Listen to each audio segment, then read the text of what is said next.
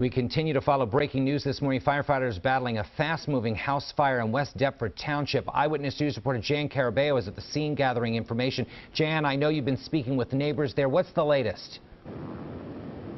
We've been speaking with neighbors, Jim. They are just absolutely stunned at this hour watching these homes go up in flames. We've also been speaking with fire officials. I actually just spoke to them on scene. They couldn't confirm a lot of information because this is still an ongoing and active fire. They say the fire behind me here is not under control even at this hour. It has been doused quite a bit since we first arrived on the scene, but you can see those firefighters are still using water on it this morning because these hot spots keep sparking up. We were much closer just about 10 or 15 minutes ago, and we could see even small flames at this hour. If you take a look at the video, though, you can see just how big this fire was. It was raging when fire officials arrived here on the scene. This is Tatum Street in West Deptford, New Jersey. This quickly sparked up to a 2-alarm fire. It engulfed 2 homes here on this street, and at one point there were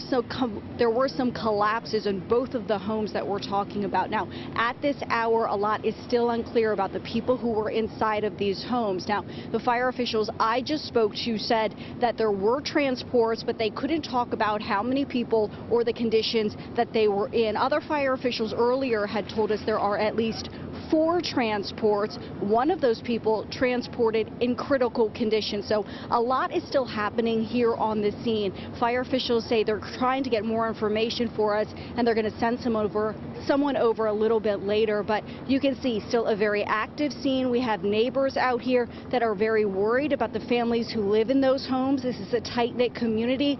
Some of the neighbors on this street even had to leave their homes earlier this morning because there was a concern that the flames would spread house by house. Take a listen to one neighbor we just spoke to just about 5 minutes ago.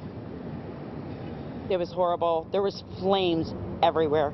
Couldn't really see anything. I have pictures. I took pictures. I was on a phone with my friend, and it was just flat out crazy.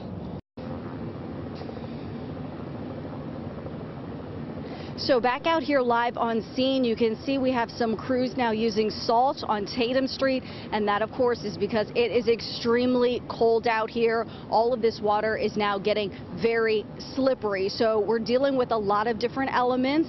We have fire crews still working on the homes that are still burning at this hour. We have emergency personnel who have transported several people from the scene. Their condition still unknown this morning. Of course, firefighters are still working here to control the flames. So it's still an active and ongoing situation. We're going to bring you up to date just as soon as we get more. But really, neighbors here not only concerned at one point about their own homes, but now concerned about the families involved. Jim, I'll send it back into you. Thank you.